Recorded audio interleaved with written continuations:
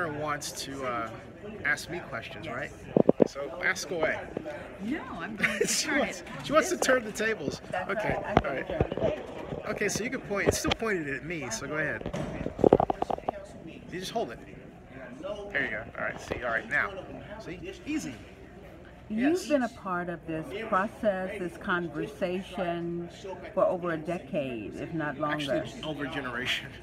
I go back remember 2000, specifically it was October 19th of 2000 that I appeared before this body to ask for the body to give us a contractual right, or sign the contract we'd already given them, so that the National Football League and the Oakland Alameda County Sports Commission could use this facility and the stadium for the Super Bowl. They took an action of no action. I didn't mention that. Everybody, Ignacio was there. He showed up here late. Larry, Reed, Nate Miley was council member at the time. Scott Haggerty was out in the County Board of Supervisors even then. Scott McKippen was publisher of the Oakland Tribune and Online Sports Commission, and actually saved our Super Bowl effort, because then Oakland Mayor Jerry Brown walked into our meeting with Commissioner Tagliabue, which occurred May 10th of the same year, 2000, 10 minutes late, and he only stayed for 40 minutes. He only stayed for about 30 minutes and then left. Commissioner Tagliabue had budgeted 2 hours of his time for our meeting and my presentation. When Jerry walked in, late, and I'm at the head of the table, he walks in on this side, sits down. Commissioner Tagliabue's on that side. Roger Goodell's sitting right over there. Derek Hagans, who is the NFL legal, is sitting over here, okay? Jennifer Gonzalez is sitting over there. McKibben's over here. I have it lined up like it happened yesterday. Jerry had the nerve to sit down and ask in front of me, the commissioner, so you think this budget, you think this plan he's got to work? He's the mayor of Oakland, and yet he tried to make me look bad. To which Commissioner Paul Tagliabue said, I think he's got a great plan. Okay? So the point being, having gone through all of what you've gone through. I go back to 1993 with this stuff. Having gone through all you've gone through since 1993, what does it feel like today? Has the needle moved far enough for you to feel that it will happen? Yes and no. I mean, yes, in that this is a different situation. It's a truly privately financed effort. But knowing that some of the same people that were responsible for our not moving forward are still involved. And that's why when I was in Atlanta, and I'm saying this on camera, but they know how I feel. When I was in Atlanta about 3 weeks ago, I think it was, I turned on the radio, 92.9 the game, and the guy said, I was headed to the gym, the guy says, well, you know, the A's are going to relocate out of Oakland. That's pretty much known. They're actually the first candidate. And I'm thinking, and I did that because my thought was, you know, the national media is under the impression that we don't want to retain sports and that sports doesn't want to be here. And that's bad. Take sports out of the equation. That's economic development. Basically, everybody's thinking we don't want to do economic development. And when I was in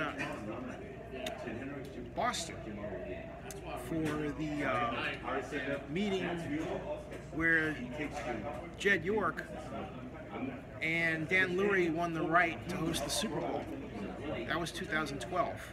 And I met Mark Davis then. Jerry Bell of USA Today introduced us. I saw the Minnesota delegation because they'd won the right to host Super Bowl. That would be this year, for this season. And they were all lined up. And I imagined if they were Oakland and Alameda County, and they weren't, I started crying. Because we don't want to be great. Okay? And it really bothers me. And that's why I keep thinking, gee, maybe I should move to Atlanta because, you know, my mom is there in Fayetteville. She's in her 80s, right? But also, the new stadium opens in a month. Atlanta wants to be great. It's a center of business and commerce in a way that, you know, I would like this place to be. But I'll be 55 August 4th, and I'm kind of tired of waiting for this area to Oakland to just say, ugh. And then it's like, we have a problem where, to be blunt, we seem to be really happy if we get like white development, you know, and we've had this problem for a long time. And it's like, and if you think about it from another perspective, Jerry had the 10K project to bring in, you know, people, elegant density, but then he used redevelopment to push that forward, which had a component called the Affordable Housing Fund, 20% set aside. Then he got rid of it. Think about this. Pay attention, folks. Think about this. Hold this a little bit steadier like that. Okay, there you go. Okay. I want you to think about this, okay? Because he put, Sandra's like, her eyes are like right over here, so I'm looking like right over here.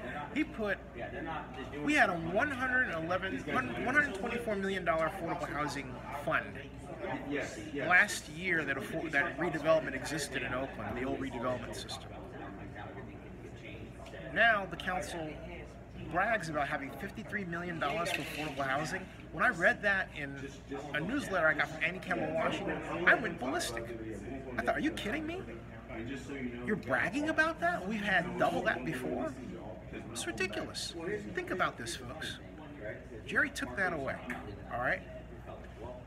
And with it, no affordable housing at all. So what's going on now? People who were once in Oakland are being pushed out. In the same way that a lot of people couldn't afford the elegant density that was brought into Oakland. So is this kind of like, you know, a modern way of poor and Negro removal? Well, we know you can't afford it. We know you're going to move, so we're not going to like push you out. We're going to make it harder for you to stay because of your economic situation. I want you to think about that. And this comes from progressives. There are no Republicans involved in this, folks. So you can't blame Republicans. These are progressives, which is why I don't call myself a progressive. Okay? So in closing, how would you rate your optimism, 1 being the lowest, 10 being the highest? A 7. That's good, Zennie. Yeah, you know, a 7. Because again, these guys, this is a privately financed thing. And what's unfortunate is that elected officials in Oakland have the disease of believing that their tax dollars are always wanted by somebody.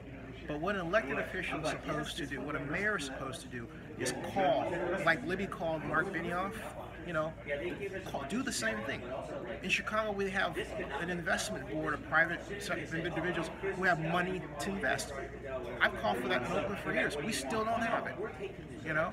We don't have anything like that. And yet we have people all over this who we brag about, you know, being investors in VCs. Fine, invite them. They don't want to be involved in it. And nothing against Benioff and the Oakland Promise, but it's great to give, you know, money for kids, but their parents need help too, okay? And I'm sorry, but I can go on and on and on about that one. Well, and that will Benioff, be... And Mark Benioff owes us a basketball team because it was he who called Joe Lacob and told him about that land that's now going to be Chase Arena. And yet, look at this arena we sit. Look, because I want you to come with me. I want you to see this. This is where we're at. And so people talk about one. This is where the Warriors became champions. I don't care what anybody says. Here. It wasn't San Francisco. All right, it's right here in Oakland. This is Oracle Arena. This beautiful facility that right now sits unused, which a sports commission should have been created. I'm the only person in Oakland history to create a sports commission from scratch. Fill this with activity. Cheerleader competitions, gymnastics, running. Maybe we can create our own sports events, right? Right here. And yet, the mayor at one point said she wanted to tear this down. That's crazy. The people that work here, you know, someone says, well, it's like it doesn't pay well. But think about it. It does from another standpoint. It allows them to see top-notch sports events while they're getting paid, right? Think about it. They can say, yeah, I was at the finals. I worked it. Maybe they could afford, like, you know, $29,000 courtside seat. But hey, they could definitely say that they were down there serving. Nothing wrong with that. And there's nothing wrong with you, Zennie. I thank you for this episode, and it will continue.